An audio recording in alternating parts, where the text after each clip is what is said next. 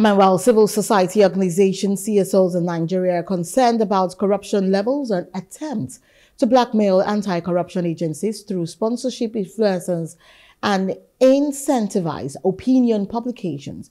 They argue that transparency and accountability are crucial for democracy, but Nigeria's management of resources has consistently disregarded these principles.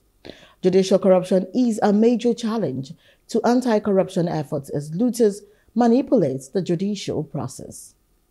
This is why we think that we have to join hands at local, state, and national level to fight corruption and strengthen our anti-corruption institutions who are under attack by enablers and the corrupt people who do not want to be investigated, who do not want to be accountable. That is not the aspiration that Nigerian people have, and that was not what Nigerian people have fought for democracy.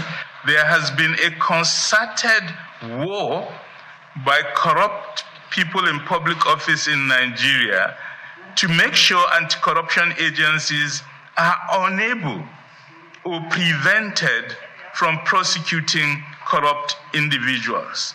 We must stop this level of corruption from continuing to grow if we are to survive as a country.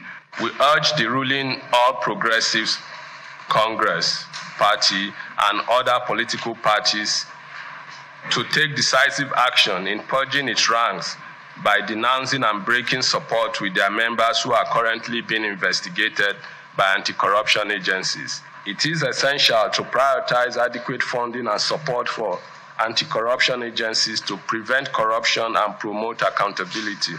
Through this, the present administration will demonstrate its commitment to fighting corruption.